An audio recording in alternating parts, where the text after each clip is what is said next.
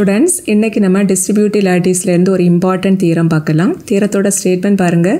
Any distributive lattice is modular but not conversely. That is, எந்த ஒரு distributive latticeம் modular-ஆ இருக்கும் but converse வந்துட்டு true-ஆ இருக்காது. That is, எந்த ஒரு modular latticeம் distributive lattice-ஆ இருக்கணுங்கிற அவசியம் கிடையாது. So first வந்துட்டு L அப்படின்னுட்டு ஒரு distributive lattice எடுத்துக்கலாம். இப்போ நம்ம ப்ரூவ் பண்ண வேண்டியது என்னதுன்னா L வந்துட்டு மாடுலார் லாட்டிஸ் அப்படின்னு தான் ஓகேவா அண்ட் மாடுலார் லாட்டிஸோட டெஃபினிஷன் என்னதுன்னா suppose A less than or equal to C இருந்தது அப்படின்னா AR B and C இதோட value equal to AR B and C that is just இந்த ப்ராக்கெட்டை மாற்றி போட்டாலும் வேல்யூ சேமாக இருக்கணும் பட் இங்கே அவுட் சைடில் இருக்கக்கூடிய ரிலேஷன் R ப்ராக்கெட்டுக்குள்ளாடி இருக்கக்கூடிய ரிலேஷன் and ஓகேவா அண்ட் டிஸ்ட்ரிபியூட்டிவ் லா அதோட ஸ்டேட்மெண்ட் என்னென்னா நீங்கள் 2 டிஸ்ட்ரிபியூட்டிவ் லா படிச்சிருப்பீங்க அதில் ஒரு டிஸ்ட்ரிபியூட்டிவ் லாவுக்கு லெஃப்ட் சைடு வந்துட்டு இந்த மாடுலார் டெஃபினிஷனோட லெஃப்ட் சைடு போல் இருக்கும் ஸோ அந்த டிஸ்ட்ரிபியூட்டிவ் லாவை நமக்கு யூஸ் பண்ணிக்கலாம் ஓகேவா that is AR B and C இதோட value equal to AR B and AR C first L அப்படிங்கிறது ஒரு டிஸ்ட்ரிபியூட்டிவ் லாட்டிஸ்னு அசியூம் பண்ணிக்கலாம் ஸோ இந்த லாட்டிஸில் இருந்து நம்ம எந்த எலிமெண்ட் எடுத்தாலும் அது வந்துட்டு டிஸ்ட்ரிபியூட்டிவ் லாவை சாட்டிஸ்ஃபை பண்ணணும் ஸோ ABC அப்படின்னு 3 எலிமெண்ட் Lலேருந்து எடுத்துருக்கிறோம் அது வந்துட்டு இந்த டிஸ்ட்ரிபியூட்டிவ் லாவை சாட்டிஸ்ஃபை பண்ணுது ஓகேவா இதை இக்குவேஷன் நம்பர் 1ன்னு வச்சுக்கலாம் இப்போ நம்ம ப்ரூவ் பண்ண வேண்டியது வந்துட்டு Lங்கிறது modular லாட்டிஸ்னி that is to prove if A less than or equal to C then this value equal to this value இது நம்ம ரொம்ப ஈஸியாக இந்த இக்குவேஷன் நம்பர் 1ல இருந்து ஒரே ஸ்டெப்பில் ப்ரூவ் பண்ணிடலாம் பிகாஸ் இதில் பாருங்கள் கண்டிஷனே என்னது A less than or equal to C தான் suppose A less than or equal to C இருந்தது அப்படின்னா A and C அதோட வேல்யூ இந்த சின்ன எலிமெண்ட் A இருக்கும் AR C இதோட வேல்யூ இதில் இருக்கக்கூடிய பெரிய எலிமெண்ட்டாக இருக்கும் இது ஆல்ரெடி நம்ம படிச்சிருக்கிறோம் இதே கான்செப்டை நம்ம இங்கே யூஸ் பண்ணிக்கலாம் இந்த ஈக்குவேஷன் நம்பர் 1க்கு ரைட் ஹேண்ட் சைடில் உள்ள செகண்ட் ப்ராக்கெட்டுக்குள்ளாடி இருக்கக்கூடிய டேர்ம் வந்துட்டு ARC ஸோ இந்த ARC இருக்கிற இந்த பிளேஸில் நம்ம என்ன வேல்யூ சப்ஸ்டியூட் பண்ணிடலாம் C அப்படின்னு சப்ஸ்டியூட் பண்ணிடலாமா ஸோ இமீடியட்டாக நமக்கு ப்ரூவ் பண்ண வேண்டிய இந்த பார்ட் கிடச்சிரும் ஓகேவா now equation number 1 implies AR B and C equal to ARB and இந்த ARCக்கு பதிலாக இந்த வேல்யூவை சப்ஸ்டியூட் பண்ணிடலாம் C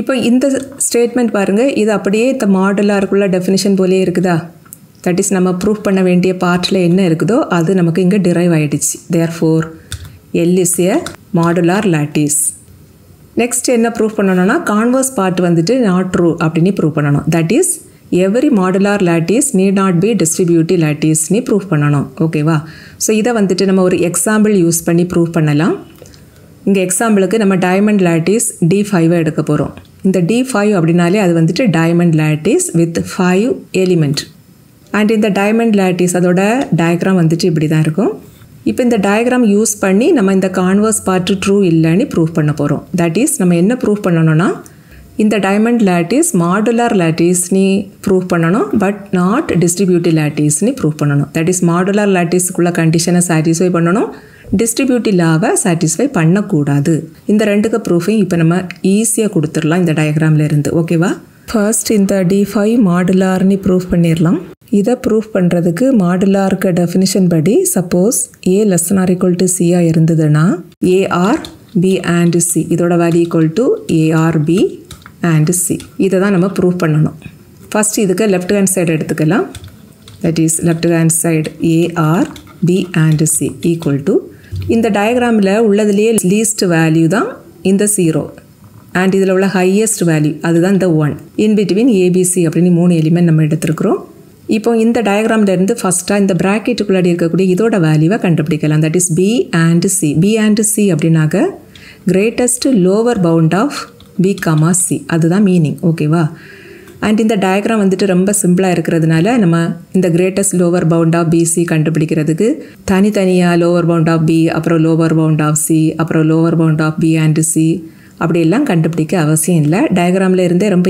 ஈஸியாக இதோட வேல்யூவை எழுதிடலாம் ஓகேவா இதில் B and C இதோட வேல்யூ கண்டுபிடிக்க என்ன செய்தால் போதும்னா இந்த 2 பாயிண்ட் இருக்குது பார்த்தீங்களாமா BC அதில் இருந்து கீழே நோக்கி வாங்க 2 பாயிண்ட்டும் பிலோவில் எந்த பாயிண்டில் வந்து கனெக்ட் ஆகிருக்குதோ ஃபஸ்ட் ஆட்டு அதுதான் GLBயாக இருக்கும் தட் இஸ் B and Cக்கு வேல்யூவாக இருக்கும் ஓகேவா இங்கே இந்த 2 எலிமெண்ட்டும் இந்த 0ங்கிற இந்த பாயிண்ட் கூட தான் வந்து கனெக்ட் ஆகிருக்குதா ஸோ இந்த B and Cக்கு வேல்யூ 0 தான் புரியுதாமா தட் இஸ் AR 0 இங்கே 2 எலிமெண்ட் இருக்குது இன் பிட்வீன் R இருக்குது தட் இஸ் அடிஷன் அண்ட் எப்போதுமே ரெண்டு எலிமெண்ட்டை ஆட் பண்ணுறோம் அப்படின்னா அதோட வேல்யூ என்ன வரும்னா இந்த ரெண்டு எலிமெண்ட்டில் எது பெரியதோ அதுதான் இதோட ஆன்சராக இருக்கும். Suppose A is less than or equal to be அப்படின்னா ஏஆர்பிக்கு வேல்யூ இதில் உள்ள அந்த பெரிய வேல்யூ அதுவாக தான் இருக்கும். பட் ஏ அண்ட் பி அப்படின்னா இதில் உள்ள அந்த சின்ன வேல்யூவாக இருக்கும். ஓகேவா? இங்கே வந்துட்டு ஏ அப்படிங்கிறது இந்த எலிமெண்ட், ஜீரோங்கிறது இந்த லோவஸ்ட் எலிமெண்ட். எல்லா எலிமெண்ட்டை விடவும் ஜீரோ தான் லோவஸ்ட் எலிமெண்ட். இதில் ஏ தான் ஜீரோவோட பெருசு. ஸோ இதுக்கு ஆன்சர் ஏ. ஓகேவா? அடுத்தது இந்த ரைட் ஹேண்ட் சைடுக்கு வேல்யூவை கண்டுபிடிக்கலாம். That is ARP and see which is equal to, எப்போதுமே இப்படி உள்ள வேல்யூஸ் எல்லாம் கண்டுபிடிக்கிறப்ப ப்ராக்கெட்டுக்குள்ளாடி இருக்கக்கூடிய வேல்யூவை ஃபஸ்ட்டு கண்டுபிடிச்சிடணும். ஓகேவா? இதில் ஏஆர்பிக்கு வேல்யூவை கண்டுபிடிக்கணும். இந்த டயக்ராமில் ஏ அப்படிங்கிற எலிமெண்ட் இங்கே இருக்குது, பி வந்துட்டு இங்கே இருக்குது, இன் பிட்வீன் ஆர் இருக்குது. That is addition. இந்த ஆர் அப்படின்னாக்க least upper bound of A comma B. ஓகேவா? அதான் மீனிங். ஸோ நம்ம இந்த ஏபிக்கு அப்பர் பவுண்டை தான் ஃபஸ்ட்டு கண்டுபிடிக்கணும். ஸோ இதுவும் நம்ம டயக்ராமில் இருந்து ரொம்ப ஈஸியாக கண்டுபிடிச்சிடலாம். என்ன செய்யணும்னா இந்த ஏபி இந்த ரெண்டு பாயிண்ட்டுக்கு மேலே எந்த பாயிண்டில் போய் ஃபஸ்ட்டாக கனெக்ட் ஆகிருக்குது பாருங்கள், அதில் வரக்கூடிய எலிமெண்ட் தான் இதுக்கு ஆன்சராக இருக்கும். ஓகேவா? இந்த ஏ அண்ட் பி இந்த ரெண்டு பாயிண்ட்டும் அபோவ் சைடில் இந்த ஒன்னுங்கிற பாயிண்டில் தான் கனெக்ட் ஆகிருக்குதா. ஸோ ஏஆர்பி இதோட வேல்யூ 1 அப்படின்னு கிடைக்கும். ஓகேவா? தென் அண்ட் இந்த சி. அண்ட் இதில் இங்கே ரெண்டு எலிமெண்ட் இருக்குது, ஒன்னும் சியும். இன் பிட்வீன் நம்ம மல்டிப்ளை பண்ணுறோம். ஓகேவா? That is and. ஸோ இந்த வேல்யூ நம்ம எழுதுறதுக்கு என்ன செய்தால் போதும், இந்த 1 அண்ட் சி இதில் எது சின்னதோ அந்த வேல்யூ தான் இதுக்கு ஆன்சராக நமக்கு கிடைக்கும். இங்கே 1ங்கிறது எல்லா எலிமெண்ட்டை விடவும் பெரிய எலிமெண்ட். ஸோ சி வந்துட்டு கண்டிப்பாக அதை விட சின்ன எலிமெண்ட் தான். ஸோ இதோட ஆன்சர் சின்னு கிடைக்கும். ஓகேவா? அண்ட் இதில் வந்துட்டு லெஃப்ட் ஹேண்ட் சைடுக்கு வேல்யூ ஏன்னு கிடச்சிருக்குது, ரைட் ஹேண்ட் சைடுக்கு வேல்யூ சின்னு கிடச்சிருக்குது. ஸோ கண்டிப்பாக இந்த ரெண்டு வேல்யூவும் ஈக்குவலாக தான் இருக்கும். எதனாலனா நம்ம ஆல்ரெடி என்ன அசீவ் பண்ணியிருக்கிறோம் பாருங்கள், A value less than R equal to சின்னு தான் எடுத்துருக்குறோம். தட் இஸ் எதர் ஏக்கு வேல்யூ சியோட கம்மியாக இருக்கும் அல்லது ஈக்குவலாக கூட இருக்கும். ஓகேவா? அப்படி தான் நம்ம அசியூமே பண்ணியிருக்கோம். இதை அசியூம் பண்ணிட்டு தான் இந்த கண்டிஷனை ப்ரூவ் பண்ண போகிறோம். ஓகேவா? ஸோ அசம்ஷன்லேயே என்ன தான் இருக்குது, ஏயும் சியும் ஈக்குவல்னு தான் இருக்குது. இங்கே நமக்கு என்ன கிடச்சிருக்குது, லெஃப்ட் ஹேண்ட் சைடுக்கு வேல்யூ ஏ, ரைட் ஹேண்ட் சைடுக்கு வேல்யூ சின்னு கிடச்சிருக்குதா. இந்த ரெண்டும் ஈக்குவலாக இருக்கிறதுனால இந்த மாடுலாருக்குள்ள இந்த கண்டிஷன் ட்ரூ ஆகிடுச்சு. ஓகேவா? Therefore AR, B and C is equal to AR, B and C if A value equal to C. Therefore, D5 is modular. அடுத்தது என்ன நம்ம ப்ரூவ் பண்ணணும்னா டிஸ்ட்ரிபியூட்டிவ் லா சாட்டிஸ்ஃபை ஆகலை அப்படின்னு ப்ரூவ் பண்ணணும். தட் இஸ் D5 வந்துட்டு நாட் டிஸ்ட்ரிபியூட்டிவ் லாட்டிஸ் அப்படின்னு prove பண்ணணும். ஓகேவா? அது ப்ரூவ் பண்ணுறதுக்கு என்ன செய்துட்டா போதும், அந்த டிஸ்ட்ரிபியூட்டிவ் லா சாட்டிஸ்ஃபை ஆகலை அப்படின்னு ப்ரூவ் பண்ணிட்டாலே போதும். ஓகே? இங்கே ரெண்டு டிஸ்ட்ரிபியூட்டிவ் லா உண்டு. ஏதாவது ஒரு டிஸ்ட்ரிபியூட்டிவ் லா சாட்டிஸ்ஃபை ஆகலைன்னு ப்ரூவ் பண்ணிட்டாலே D5 வந்துட்டு நாட் ஏ டிஸ்ட்ரிபியூட்டிவ் லாட்டிஸ்ன்னு சொல்லிடலாம். ஓகேவா? ஸோ ஃபஸ்ட் வந்துட்டு ஒரு லாவை செக் பண்ணலாம். That is to prove AR, B and C is not equal to AR, B and AR, C. இப்போ இதில் லெஃப்ட் ஹேண்ட் சைடாக கன்சிடர் பண்ணிக்கலாம். That is left hand side of இந்த ஈக்குவேஷன் என்ன வரும், AR, B and C. இதில் ஃபஸ்ட்டாக அந்த ப்ராக்கெட்டுக்குள்ளாடி இருக்கக்கூடிய வேல்யூவை இந்த டயக்ராமில் இருந்து கண்டுபிடிச்சிடலாம். இங்கே ரெண்டு எலிமெண்ட் பியும் சியும் இருக்குதா. இப்போ இந்த பி அண்ட் சி இதோட வேல்யூ கண்டுபிடிக்கிறதுக்கு என்ன செய்யணும்னா இந்த ரெண்டு பாயிண்ட்லேருந்து பிலோ சைடில் பாருங்கள், ரெண்டும் கனெக்ட் பண்ணியிருக்கக்கூடிய அந்த பாயிண்ட் அதில் இருக்கக்கூடிய வேல்யூ தான் பி அண்ட் சியோட வேல்யூவாக இருக்கும். ஓகேவா? தட் இஸ் ப்ரீவியஸ் பார்ட்டில் நம்ம கண்டுபிடிச்சோம்ல அதே போல் தான். ஸோ இதோட வேல்யூ என்ன வரும்னா AR0ன்னு கிடைக்கும்.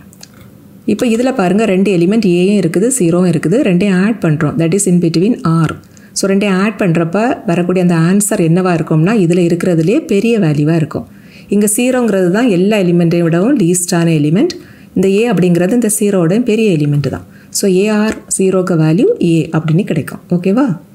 அடுத்தது இந்த ரைட் ஹேண்ட் சைடுக்கு வேல்யூ கண்டுபிடிச்சிடலாம். That is right hand side value equal to ARB and ARC which is equal to first இந்த ப்ராக்கெட்டில் இருக்கக்கூடிய வேல்யூ கண்டுபிடிக்கலாம். That is ARB.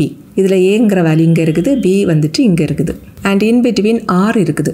ஆர் அப்படின்னாக்க இந்த ரெண்டு பாயிண்ட்டுக்கு மேலே எங்கே கனெக்ட் ஆகிருக்குதோ அந்த பாயிண்டில் உள்ள வேல்யூ எழுதணும். ஆண்ட்னா இந்த ரெண்டு பாயிண்ட்டும் பிலோ சைடில் எந்த பாயிண்டில் வந்து கனெக்ட் ஆகிருக்குதோ அதில் உள்ள வேல்யூவை எழுதணும். ஸோ ARB அப்படின்னா இங்கே வந்துட்டு இந்த 1 தான் ஆன்சராக கிடைக்கும். ஸோ ஃபஸ்ட்டு ப்ராக்கெட்டில் இருக்கக்கூடிய value 1, then and ARC, that is ஏங்கிற எலிமெண்ட் இங்கே இருக்குது, சிங்கிற எலிமெண்ட் இங்கே இருக்குது. இந்த ரெண்டுக்கும் அப்பர் பவுண்டுங்கிறப்ப 2 பாயிண்ட்ல இருந்து அபோவ் சைடில் வந்து ஜாயின் பண்ணுற பிளேஸில் இருக்கக்கூடிய வேல்யூ. இந்த வேல்யூ தான் ஏஆர்சியோட வேல்யூவாக இருக்கும். ஸோ இதோட வேல்யூவும் 1 தான். அண்ட் ஐடம்பொட்டன் லாவில் ஆல்ரெடி நீங்கள் படிச்சிருக்கிறீங்க ஏ அண்ட் ஏ இதோட வேல்யூவும் ஏ தான், ஏஆர்ஏ இதோட வேல்யூவும் ஏ தான். இங்கே வந்துட்டு எலிமெண்ட் ரெண்டும் சேமாக இருக்குதா, 1 1. ஸோ 1 and 1 அப்படின்னா 1 கிடைக்கும். இப்போ இதில் லெஃப்ட் ஹேண்ட் சைடுக்கு வேல்யூ ஏ, ரைட் ஹேண்ட் சைடுக்கு வேல்யூ 1, ரெண்டுமே நாட் ஈக்குவல். ஓகேவா? தேர்ஃபோர் இந்த டிஸ்ட்ரிபியூட்டிவ் லா வந்துட்டு சாட்டிஸ்ஃபை ஆகலை. So D5 is not a distributive lattice. So distributive lattice வந்துட்டு மாடுலாராக இருக்கும். பட் மாடுலார் வந்துட்டு டிஸ்ட்ரிபியூட்டிவ் லாட்டிஸாக இருக்கணுங்கிற அவசியம் இல்லை. ஓகேவா?